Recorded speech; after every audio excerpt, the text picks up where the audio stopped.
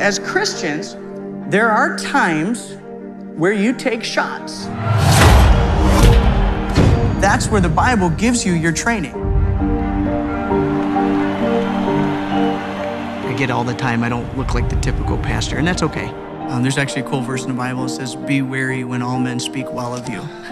If everybody loves you, you're doing something wrong.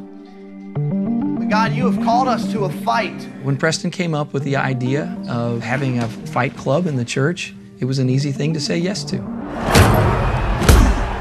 Tough guys need Jesus too. You guys like to see me fight another pastor? We'll just be a couple of God-fearing men punching each other in the face. Ladies and gentlemen, this is Pastor versus Pastor. Tonight, we got to fight. And then we're going to talk about Jesus tomorrow when we go to church. The tradition of which I'm a part is that we love one another, and this ain't love. At the end of the day, it's about reaching people with the gospel, regardless of what you do to introduce them into a relationship with Jesus Christ. Punch, punch, punch to the face. Now go for the choke right there. I carry my faith inside the cage with me. I probably wouldn't be in the position I am today if I wasn't a Christian. This is a battlefield. We need to charge them, not wait for them to come to us. Mainstream Christianity has feminized men. If we would raise our boys to be men, these kind of problems go away. As I progress in my Christian life, I start to see a conflict there. Cage fighting does not speak about loving one another. Cage fighting is about hating one another, basically. God said, don't be afraid, don't be discouraged, because I'm your God and I'll be with you wherever you go, right? Lucas, get your hands up! Listen, finishing strong doesn't mean we win every battle. Jesus never quit. Jesus never tapped out. He finished what he came to do.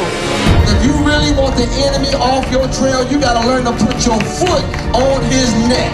Somebody shout Jesus.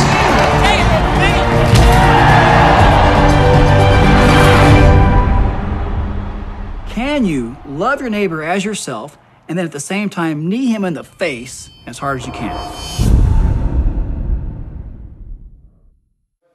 Hold on, don't go away. Don't you want to know what is the most annoying thing on set for James Cameron? Well, it's cell phones. They annoyed the director so much that during the filming of Avatar, he kept an owl with him and would nail the cells to a wall if they rang on set during filming. Oops. Lucky I'm not on the set of Avatar, hey?